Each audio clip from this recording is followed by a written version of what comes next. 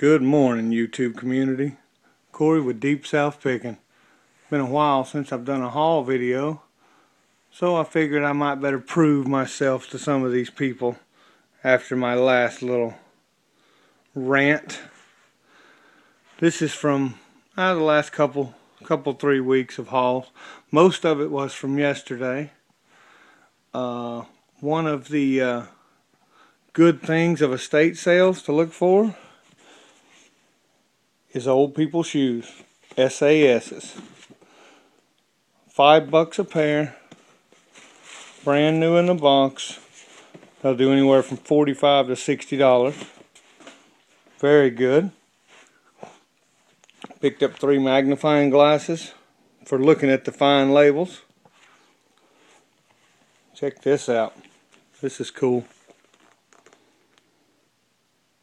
Ted Williams, Sears, Roebuck and Company. Ted Williams, Junior Pro style pocket T-ball glove. I think I gave $2 for that. I thought this was cool. Red Cloud Packing Company, the home of better beef. Look at that phone number. UN 2-9464. Made by Denver M. Wright Jr. Company, St. Louis, Missouri. 50 cents. This is real nice. It's false craft. Gonna have to figure out the pattern. And I don't believe those are chips. They look like they were already done in the kiln. 50 cents. This one, my friend was with me. He handed it to me. He's like, "What's this?" And watching YouTube enough, I know to look for that.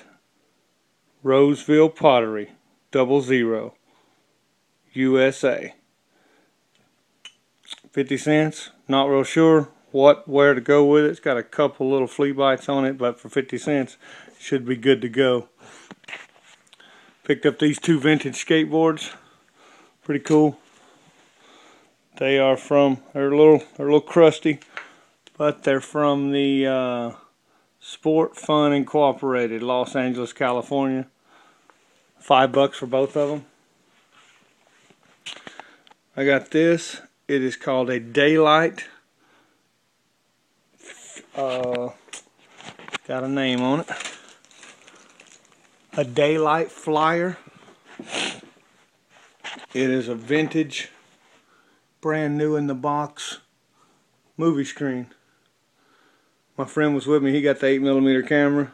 I got the movie screen. Yesterday, or 2 days ago, my buddy was yard selling.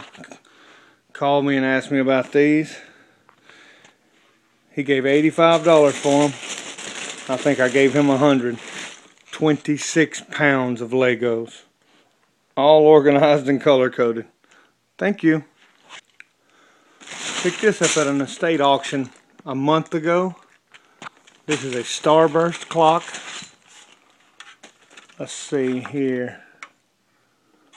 Made by Herald Products, Chicago, Illinois. And Spartus. Spartus is the name. It's like plastic or maybe even Bakelite. And you can tell it's old. Check the plug. Always check the plug. This may turn out to be a home run. I took it to a guy that runs the Army Museum here, and he told me, first off, let's see here. Yeah, patent date, May 1885. He said in 1887, the German army were the baddest people in the world, and they wore these helmets, Pickelhaube helmets. And in the early 1890s, the American soldiers thought they were so cool, and they wanted helmets like the Pickelhaube helmets. These are handmade out of brass and bronze, lead soldered together. made in the 1890s by U.S. Army soldiers, and they were used for ceremonial purposes or just for cool looking purposes. The gentleman that runs the museum said the badges are off German pickelhaube helmets, the spikes and the shrouds are off German pickelhaube helmets. So he said this is kind of like a ceremonial helmet that is over 100 years old. I bought 3 different ones for $40 a piece. So we're going to give that a shot just to kind of see where we go on it. A couple weeks ago, picked up a pile of snapbacks. Levi Garrett, Douglas Battery Racing, in awesome 80s purple. Winston Cup. Miller, Made the American Way, mesh and snapback. Marlboro leather strap.